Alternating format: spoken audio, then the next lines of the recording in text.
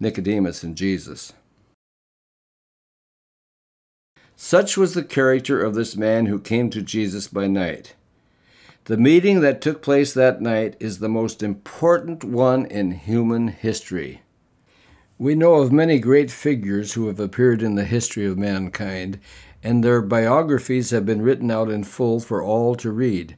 The Bible only makes brief mention of Nicodemus, but it seems to me that his conversation with Jesus that night was the single most important conversation that has ever taken place.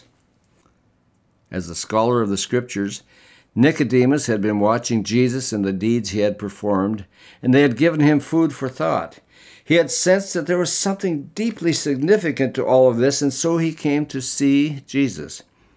He had come to the conclusion that this man must have come down from heaven, or he would never have been able to act with such daring. So he decided to come and speak with Jesus. He sought out this great teacher in order to ask him about a matter that concerned his whole life.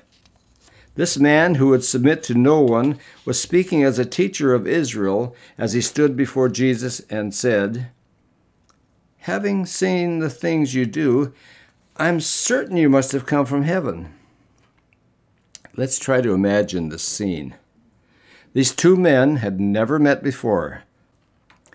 Nicodemus had come to Jesus with the greatest question of his life, but Jesus began to give him an answer that had nothing to do with the question. In fact, he told Nicodemus that there was something he had to do. If we consider the respective backgrounds of Nicodemus and Jesus, we can see that there was a tremendous difference between these two men.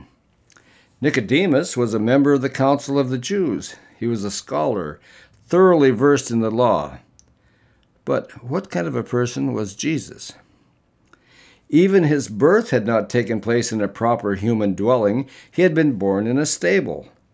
In the eyes of the world, he was, as was supposed, the son of Joseph. As far as his social status was concerned, he had grown up in the family of a carpenter. Once Jesus had turned 30, he began to appear in public and carry out his work. It was then that Nicodemus, this highly educated scholar of the law, came to see him. How do you think Jesus saw Nicodemus at that time? For Jesus, this was not a meeting with a scholar and religious leader. Nicodemus had eagerly awaited the coming of the Messiah. He had searched the Scriptures to find out all that he could about him, and had even taught about him.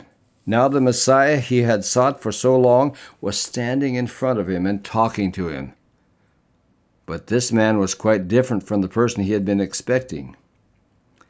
Jesus did not regard Nicodemus with any form of human love, sympathy, or emotion.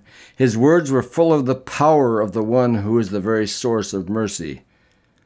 This was not a discussion between two religious leaders, two scholars of the law, two people who understood the Old Testament scriptures and the words of the prophets. This was not an exchange of ideas between equals.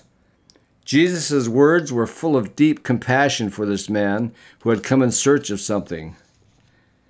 Through whose eyes was he looking at Nicodemus?